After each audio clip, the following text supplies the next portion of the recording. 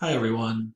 We've heard about some issues students have been having with installing Visual Studio and getting their first projects to run.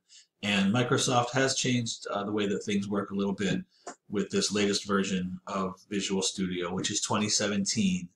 And in this case, the Community Edition of Visual Studio 2017.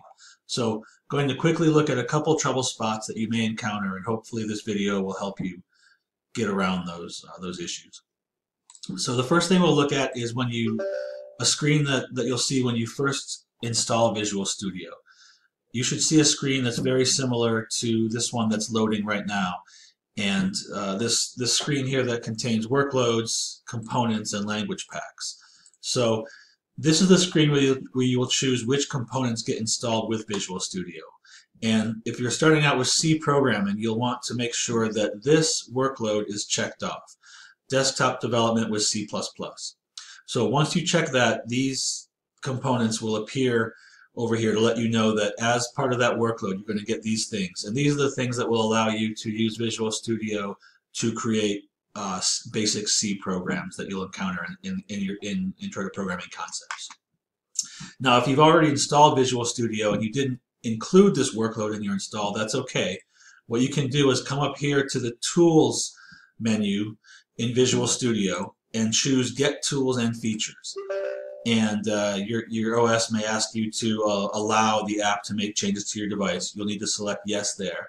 And once you do that, that window that we just looked at will open, at which point you'll be able to select any workloads or components that you want to have installed in Visual Studio.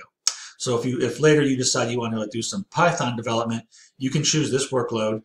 And as you can see, it's going to show you some things it's going to include to allow you to do Python development in Visual Studio. But for right now, to start out, what you want to do is start out with desktop development with C++. Make sure you have that installed as part of your Visual Studio installation. That seems to be the main issue that people encounter when installing Visual Studio. Now let's look at starting a project.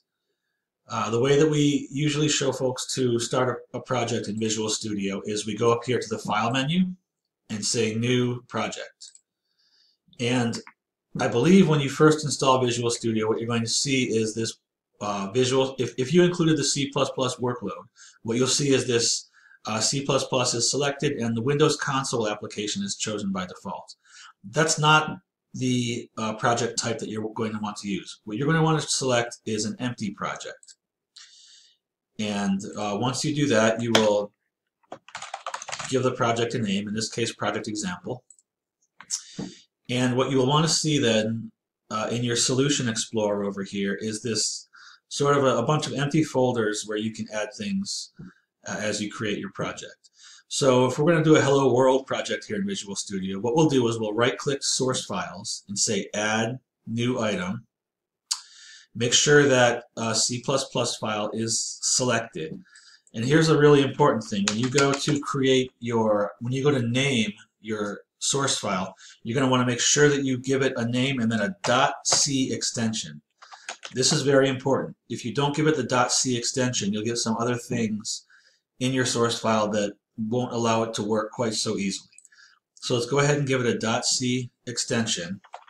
And once we do that, you can see that as I'm starting to type out Hello World here, hello.c has been added over here under source files. So that's the file that we're working on currently. So I'm going to go ahead and just finish this Hello World program very quickly, and we will see what that looks like.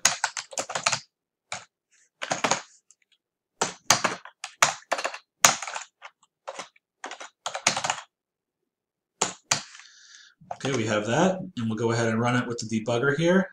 Yes, please build it. And we should see here a console window, Hello World, press any key to continue. And this shows us that our Hello World program was successful. Now, I'm going to go ahead and close this project. If you should happen to choose File, New Project, and accidentally create a project using this Windows Console application, some things to look for that will let you know that you're probably on the wrong track is that you'll see this include stdafx.h line in your program. And then over here in your Solution Explorer, you'll see some other resources that you don't that you don't want, that you don't need for your first projects, and that you don't want to get into trying to figure out. So if you see these things over here, you'll know that you've chosen the wrong sort of project. So just go ahead and hit File, Close Solution to get rid of that project, and make sure that you do File, New Project, and choose an empty project. And then once again, just to reiterate, once you've created that empty project, right-click on Source Files, add a new item. You're going to choose a C++ file, but once again, once you name it, make sure you give it a .c extension down here. If you follow these steps, you should be able to get your first programs off the ground with Visual Studio 2017.